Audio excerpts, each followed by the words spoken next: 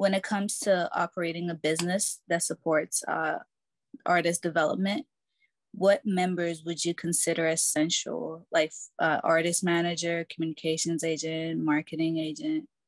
So great question.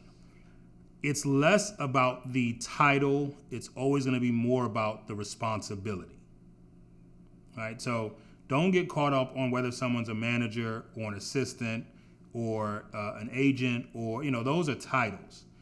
Be more focused and clear on what needs to happen for this to be successful. And starting with the artist who's at the core of that, look at your strengths and weaknesses.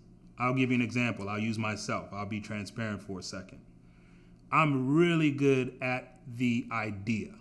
I'm really good at you tell me your problem and I can do something in my brain and then I have the solution.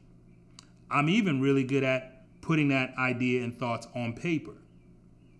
I'm not as good at executing the idea by myself.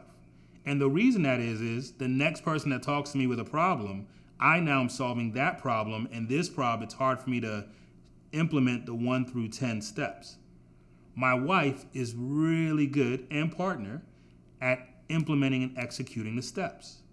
So when we work together, whether it's building a studio, whether it's managing an artist, whether it's planning a family vacation, we're really good when we sit together and use our strengths and weaknesses together. So I'd say the most important role or the most important responsibilities are the ones where someone is strong where you are weak. If you're an artist and you don't really like selling yourself, right? That's a skill, and it's one that not everyone is good at. Then find someone who's really good at selling other people. Find someone who has no problem walking in the venue and saying, man, you gotta book my artist. They're so good.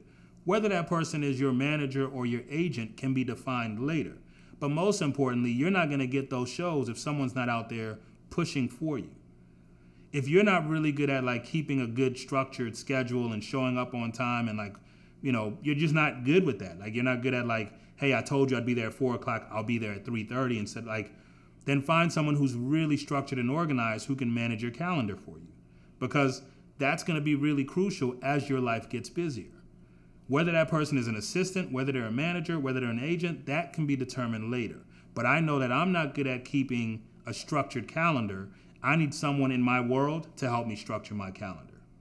So that's really the team should be built of people who are building each other up based on their strengths and not based on, oh, I need a manager. Because even if I said, all right, I'll get you the best manager in the world today, what if you're not really good at keeping a calendar and that best manager in the world is not good at keeping a calendar? Now the two of you are working together and nobody's keeping a calendar. So fill your weak spots first.